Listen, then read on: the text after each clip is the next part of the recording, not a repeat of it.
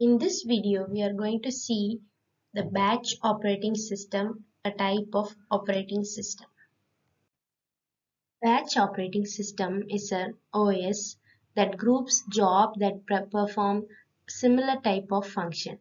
Each of these groups are treated as a batch and are executed at the same time.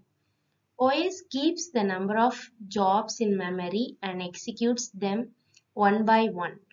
Jobs are processed in first come first serve order. This process of placing the jobs in queue for execution is known as spooling.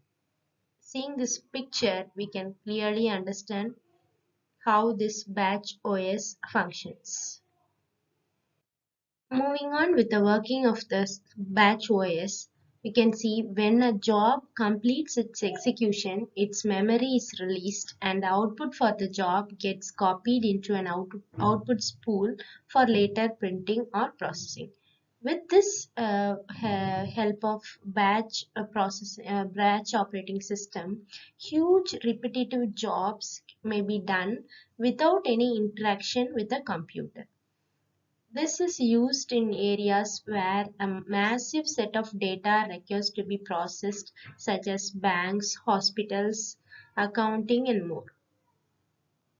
Batch OS is are used nowadays also, where the firms that handle massive amount of data are using this batch OS nowadays also.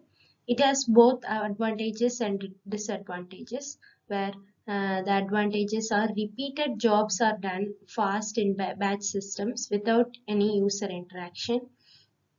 Then the CPU utilization also gets improved using this batch processing.